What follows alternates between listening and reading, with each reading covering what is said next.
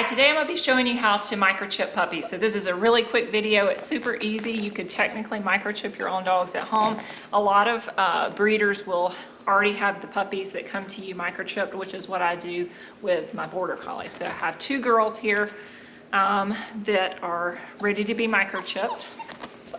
And they are full of energy. So when you're doing a microchip, you're going to want to put it between their shoulder blades. And these guys are super fuzzy, so it's hard to show you that, but we'll get a closer look at it when we get ready to do the microchip. I use AKC Reunite microchips.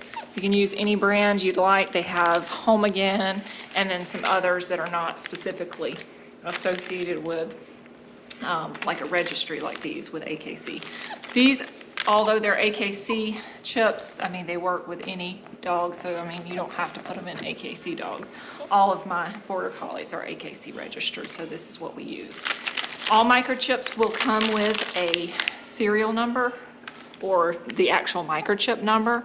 You want to make sure once you get it in there that this matches up with what you actually scan.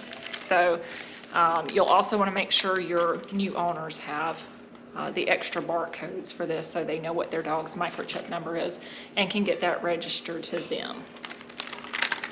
The way microchips work, this particular chip number goes into a database, and once the person registers the chip number with their information, if the dog is ever lost and they scan the microchip, this number will come up with that person's information so that they can get in contact with the owner.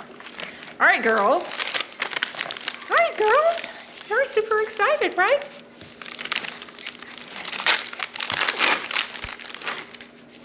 Okay, okay.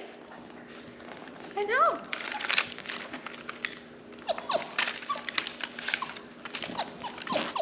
So each of these come with little tags for the collar. Just make sure you don't lose that particular one, and make sure you keep up with which chip goes in which puppy. Now we swapped out puppies. The other one was getting pretty rambunctious and wanted to run around, so here's the other girl. You can use a little alcohol wipe. So these are her shoulder blades right here. And this is where I want to put the microchip. So I just use a little alcohol pad. Puppies can be squirmy. Sometimes it helps to have an extra hand, but we'll do this. I'm pretty good at doing these. You want the bevel to be up on your microchip. Don't have it like this.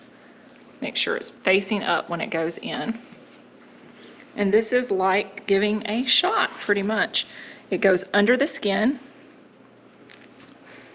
I always feel and make sure I'm under the skin before I release. It's okay, baby.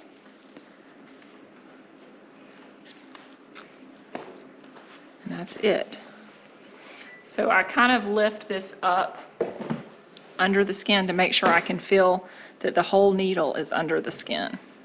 After you've put the microchip in, that's what your needle looks like.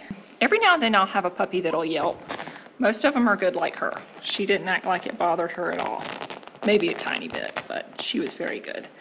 So this is Allison's chip. Now we're gonna do Rainy's. And these are the names I gave the puppies. Their new owners will give them new names. Yes, yes, yes.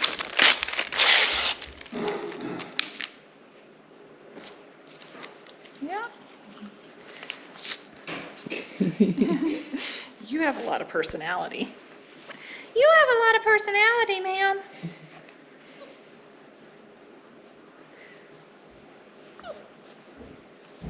Okay. I have a feeling she's not gonna like this microchipping business. Uh-oh, she took the...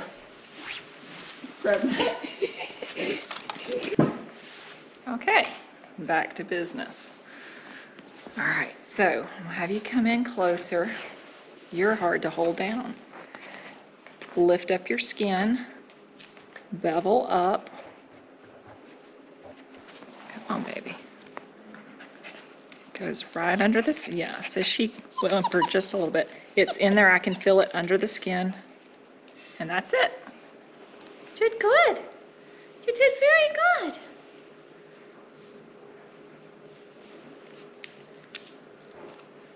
Okay, okay, very good.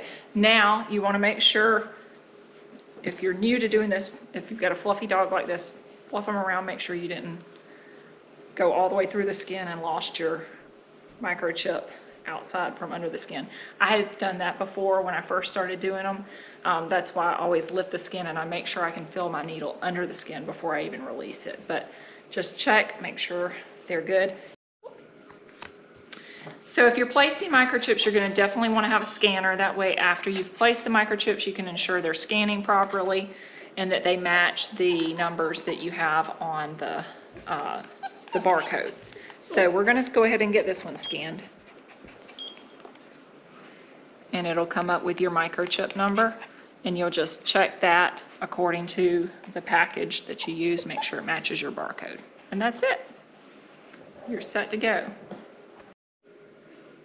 And we'll go ahead and scan this girl as well. So just press your button.